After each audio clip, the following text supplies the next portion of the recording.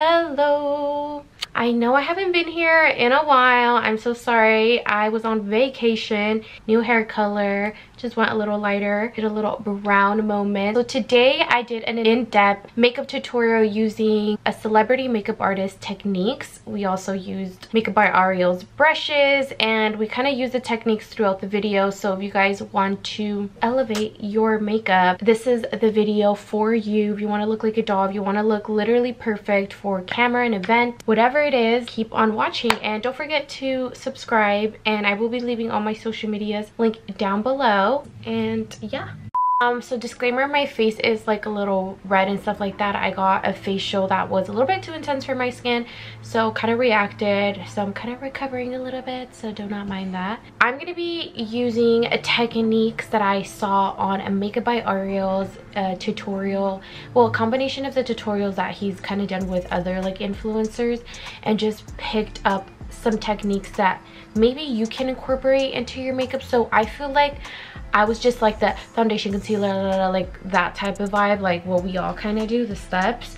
But there's like little things that I picked up that I was like, wow, game changer, and can really make your makeup look flawless. So if you really want to step up your game, or if you have an event coming up and you just want to like execute the makeup. Okay, so the first thing that a lot of the makeup artists start with is brows. But before we get into brows, we're gonna go ahead and make sure our face is nice and hydrated. I already have moisturizer on. So basically he says that like the key is to have very hydrating and nice base to your makeup, so when your skin looks good, your foundation and your makeup ends up looking very good. I love the glow recipe because I don't know, I just feel like it's been looking really good on my skin, and I've been kind of seeing everyone use it as well. So I just got this Tarte brush, and how cool is it? Super soft bristles, and I just love the kind of like shape. Your girl got the Makeup by Ariel brush set for this video literally because I was like, okay, listen, he knows what he's doing. I'm sure he knows what he's doing with the brushes, and let me tell you, amazing brushes. We're gonna be using them in this video, just so you guys can see it's worth the hype. I used to be the type to be like, fuck no, I'm not investing in brushes, like what is the point? But I trusted him, and they're super worth it. Okay, anyway, so we're gonna go into the brows. I'm gonna be using precisely my brow from Benefit in the color 3.5. I did dye my hair like a light brown, so I am gonna be using a lighter pencil. Now, even if you have black hair, that does not mean that your eyebrows have to be black, okay?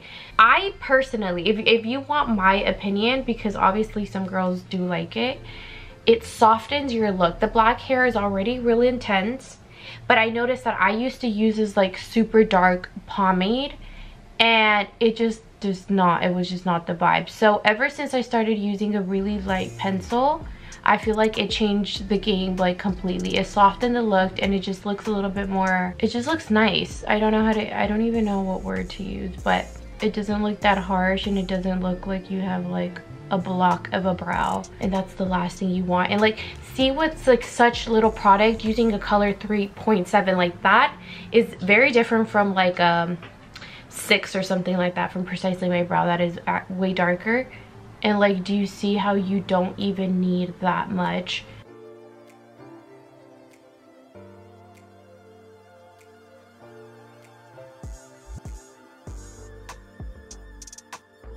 I also seen a video of his explaining like what products he used on like him and stuff, and she actually uses a 3.75, I believe, in the brow. So, you know, even when she has dark hair color, she still sticks to a very light pencil. So second product of the tutorial, I have the RCMA concealer palette that he actually uses on the video that he did his makeup on Nikita Dragon. And I also think he used it, I I don't know if he used it on Patrick Star, but so I've seen it and I was like, it looks very convenient. So if you're a makeup artist or if you're starting out, this is definitely a palette for you, just because it has a different type of lighter shades of concealer that can carve out brows, and it's just such a convenient little case. All right guys, so first brush we're using from the Makeup by Ariel collection. So this one is the smaller, that little tiny like concealer brush that comes in the kit. So he used this one to carve out the brow. So I'm going to go ahead and use these two colors, these two first colors of the concealers, and kind of just mix them up and then go in and kind of clean up the situation right here that we have going on. It's very important that you don't carve your eyebrows with such a light color. I would say stick to like one shade lighter than your foundation.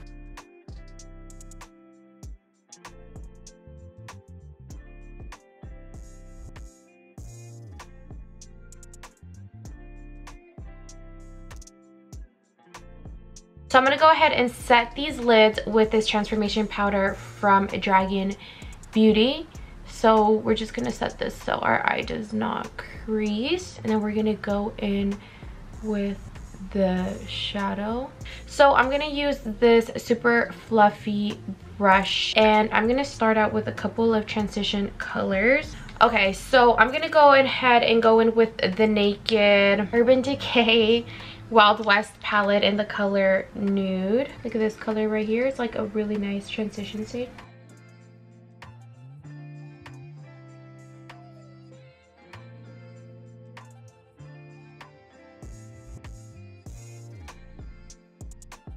So I'm going to go ahead and use this color pot palette. It's called Not Box of Chocolates, and it's super cute. They have a bunch of nude colors.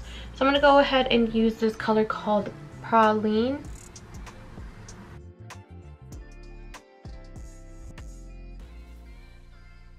And this is where you can go ahead and go in with something like this to kind of just make your life easier, really. It's a great guide. And then we're gonna go in with the color Amaretto, which is a darker brown color.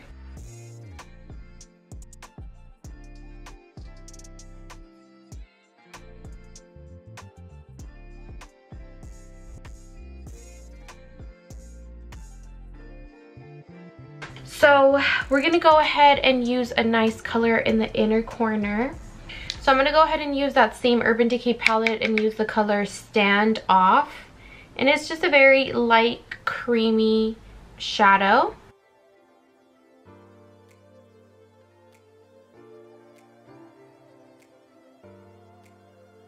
So this is kind of like what we have for now. Do not worry about this right here. We're gonna go ahead and clean that up, but this is kind of like what we're going for, very like soft catty vibe. So we're gonna go ahead and do eyeliner, and I've been using this Benefit They're Real Extreme Precisely okay, this is a long ass name, but anyways, when I went to Ulta, I was like, dude, I need the best eyeliner in this motherfucking store. And the reason why is because they want to be hella loud. The reason why is because I do eyeliner, and I've been doing eyeliner since I was damn near 15, and I have gone through quite a bunch of eyeliners, like from expensive ass eyeliners to the cheapest, and I'm always looking for the new thing, the new shebang, and this one is perfect. It is super good. It's super black, and I love the brush. It's like a little felt, it's not even a felt tip, it's actually like an actual brush, which I 100% appreciate because it just gives you that very precise liner. So we're gonna kind of go ahead and follow this brown situation and do a nice little wing.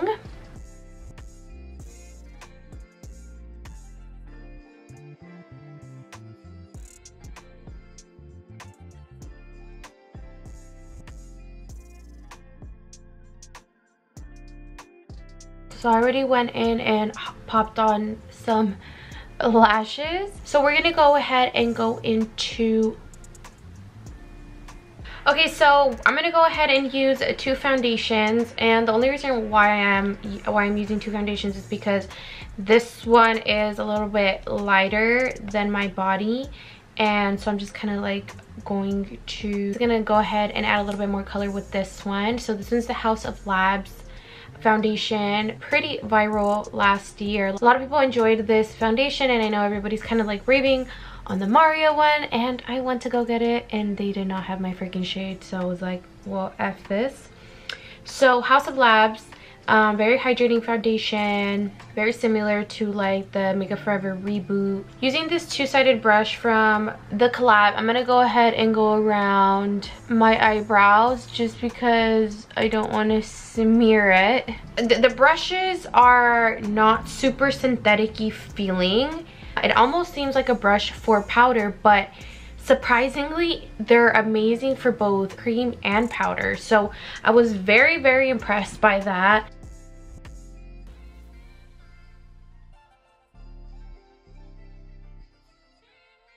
Alright guys, so I'm gonna go ahead and use this Hourglass foundation in the color beige. Little lines everywhere. Weirdly, I like this foundation for when I'm tan. I like the coverage of it, and I love how easy it is. Usually when I'm tanning, I'm either on vacation or on the go. So it's really good to just add some color. I don't like go in and buy like a whole liquid foundation for it. I feel like the stick just kind of adds to my other foundations when I am tanning. So as you can see, this brush blends everything so seamlessly. Like I literally want to buy like 3 sets of these just in case they never sell them again, because I'm like, well, where the fuck, you know? Okay, so I'm gonna go ahead and use my beauty blender and kind of just stipple that in. Kind of gives rid of a little bit of the excess foundation on your face to give it more of like a flawless finish. So I'm gonna go ahead and use this Patrick Ta.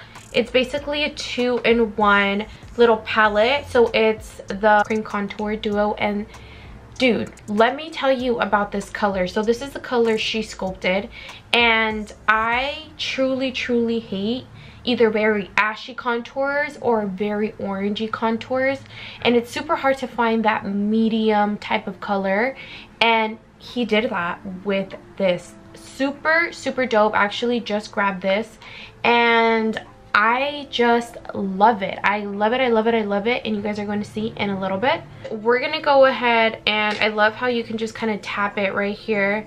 Easy application. I've been into this whole easy application vibe.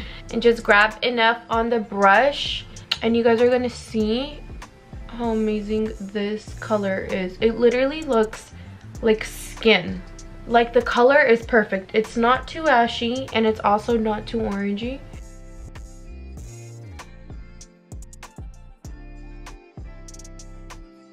It's crazy how well these brushes work with cream.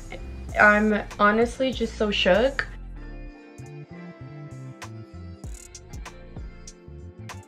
Look at how hollowed my cheeks look, that it almost looks like natural, but it's just this shade is dope as fuck, just dope as fuck. Go ahead and use this little flat brush. I'm telling you guys, I've been using the whole collection throughout my whole face. You guys have seen, and everything is perfect, like amazing. So I'm gonna go ahead and grab a little bit of that and contour my nose. Again, I love this color for my nose. I feel like you can fuck it up. You can really mess up the makeup when if your nose looks like very orange, or if it looks too ashy. Nose contour can be a little tricky. I feel like I've finally found that product that I can like really go in, sculpt the nose without feeling like I'm gonna look crazy. I was seeing in his video that he really likes to make the brow as close as you can to where the highlight starts of your nose, and that just gives you the appearance of a smaller nose. But I just don't know if I like the idea of having my brows too close, because really my freaking brow would have to start right here, and it's just not it. So, but that's a good technique. If your brows are way too separated, it can make your nose look a little bit wider. So if you want to create some streaks right here, make it a little closer to your nose contour, see what that looks like. Maybe you'll like it. And then we're gonna cut right here the nose to give it more of a Tinkerbell shape. And we're gonna go ahead and with the beauty blender and kind of just tap everything, make it nice and seamless. So I recently just received this concealer from Dermablend, and it's in the color 30N. I actually just tried it the other day for the first time, and I really like Dermablend products. We're gonna bring in the concealer as close as we can to that nose so we can snatch it.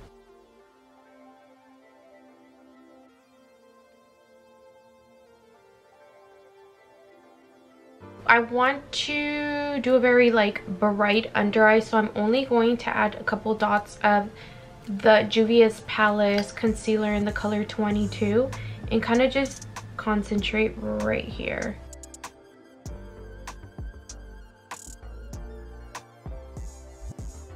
Something that I noticed that I used to do was that I will go right into baking. I'm gonna go ahead and set my under eyes first with a light powder, and then we're gonna go into bake. So we're gonna go ahead and use a foundation powder. I have this Beauty Creations foundation powder in the color 2.0. I'm gonna go ahead and grab this very nice and tapered little brush from the set, once again, me being annoying. And this is just perfect for your under eye. So I'm gonna go ahead and grab some of that powder and just tap and set that under eye. Now you're gonna get the maximum color with this. I used to feel like I would do so much crap underneath my eyes, and then I would look and I'm like, my eyes are not bright, but that's just because I wasn't setting it properly. So we're gonna go ahead and only do this to the under eye. I'm gonna go ahead and grab this Laura Mercier powder puff. So I'm gonna go ahead and grab this Chanel translucent powder in the color 30, and this used to be my shit. I don't know why I stopped using it. And then it has its own little powder brush. I don't even know why I never used it. Anyways, we're back at it. So I'm gonna go ahead and just kind of set the whole face. I'm eating this powder. I'm literally eating it.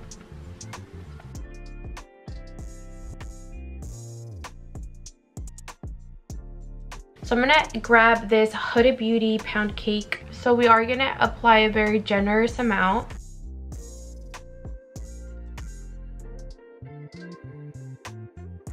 So with the same brush that I applied the cream with, I'm gonna go ahead and use the powder side of this Patrick Ta palette. And then we're gonna go ahead and use the same brush that we used for our nose and go over our nose contour.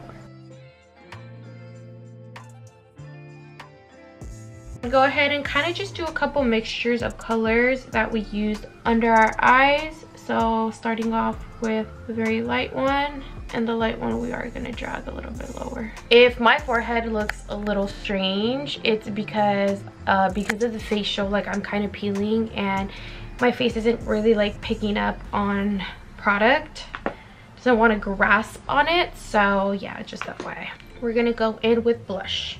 So I do have the new Dior blush. We're gonna use a Backstage Glow, Rosy Glow. So in the video that he did with Nikita, he actually used this brush for the blush, and he says that he likes the application of this because when you use it, it kind of like when you twirl, it goes up to the eye. And you guys know that trend that was kind of like going on where like the blush is literally taken damn near under the eye. And wow, this blush is actually really pretty. So he made it specifically to kind of go on very soft and not harsh. As you can see, the brush is super kind of like flexible. So now we're gonna go ahead and finish off the eyes. I've been loving like a very bright inner corner. So we're gonna go ahead and use this little white highlighter that I have from like a J Cass Beauty. We're gonna go ahead and literally brighten this up. So I'm gonna go ahead and do my inner corner. I'm gonna go ahead and put some eyeliner in my waterline.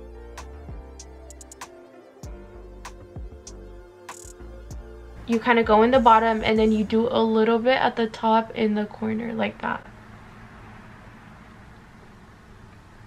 crazy. So what really makes this eyeliner not look super crazy is actually putting mascara on your lower lashes. So we're gonna go ahead and do that.